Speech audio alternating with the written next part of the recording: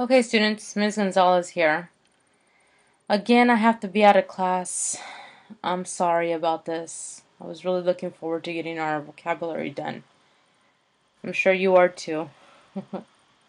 Well, tomorrow is Winter Olympics, and I will see you there. But today I'm out because I have student study meetings. Student study team meetings with Ms. Maciel and Mr. Martinez and some other teachers. I already had them before, but we're doing another round um, of meetings for students who are needing help, at school or passing their classes. But in any case, Miss Marcel let me know that I was set to attend. So here I am, and I have to be out, but I'll only be out for 6th and 7th period, which unfortunately is during your guys' periods. Um, so is one of your periods, I should say. But in any case, I'm making this video just to add a little bit more information about the agenda. Whoever the sub is, you know what to do. I'm going to leave it known to them that they just, to let you know to access your agenda, which you are right now. I'm going to go ahead and embed this video here on the agenda. But in any case, you got to be in your seat to make sure the teacher can take roll. Make sure you watch this video, which you will, and do your Google form, please. But I want to make sure that you can see from the independent practicing calendars that you need to do your daily work log. And unfortunately, I'm kind of bummed out about this. I really wanted to start really getting into doing vocabulary together, but it doesn't look like we're going to do that. If you guys don't do it independently, you will be behind English 3 honors.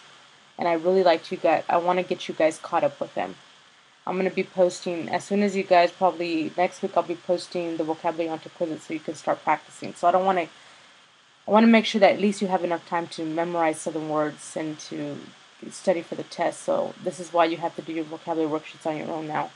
But one thing I want to make it clear to you guys, okay? I know some of you are using dictionary.com to get your definitions. Okay, please don't use dictionary.com for the definitions. So on your vocabulary sheets, make sure you write the definition in your textbook. You already have the word acquiescence. That's the only one that's not in the textbook, but you already have the definition for that. The other ones are in the book. So make sure you look through Strike Toward Freedom and Necessary to Protect Yourselves to find the definitions for the other ones. I think we were on number 4. I think we finished it.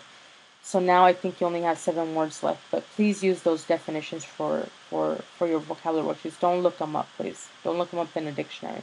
Look them up in your textbook, please. Okay? Because that's the way you're going to memorize them. I want you guys to do a lot better than you guys did on the last test. I was very disappointed. But in any case, make sure you get those definitions. For homework, you have to do the vocabulary worksheets, but they're due Monday, March 4th. I'm not giving you homework tomorrow like I did in some of my other classes. I'm letting you guys relax, at least for the time being, okay, since I'm not there because of Winter Olympics. But make sure it is due March 4th on Monday. So they're due 30 minutes before the beginning of the period. On the look ahead, next week we're going to start reading Strike Toward Freedom, Necessary to Protect Ourselves, and we're going to be completing PNRs and the related assignments for that. So that's something to look forward to. Also next week, I'm going to ask you guys to do vocabulary flashcards. We're going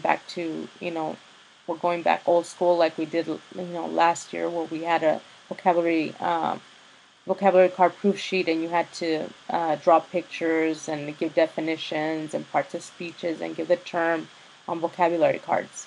And I'm going to start doing that because I need to get you guys' spelling. You guys are losing too many points. I need to know that you're practicing. Quizlet is not doing it alone. That's good for memorizing words and identifying the words, but your spelling is not coming through and you're bleeding points. So that's why we're going to vocab cards. You still have to do the Quizlet opener though. But this is also something that you have on the side to practice your spelling. Okay? So I am really, really sorry I'm not in class. I don't know what's up with this year. I got sick. I was out for 3 weeks. So my surgery, I've been out for follow-up appointments. My husband's also having surgery, so that's why I'm not in class. And now a ton of SST meetings. So I apologize for not being in class, guys. But I will be there on Monday. Okay? You have a very nice weekend and good luck tomorrow. on Winter Olympics, even though I'm a freshman advisor, so I have to put them kind of first on that. But I wish you guys all the best of luck, okay, guys? And I will see you tomorrow for sure at Winter Olympics. Have a good day, guys. I love you guys. Be good. Bye-bye.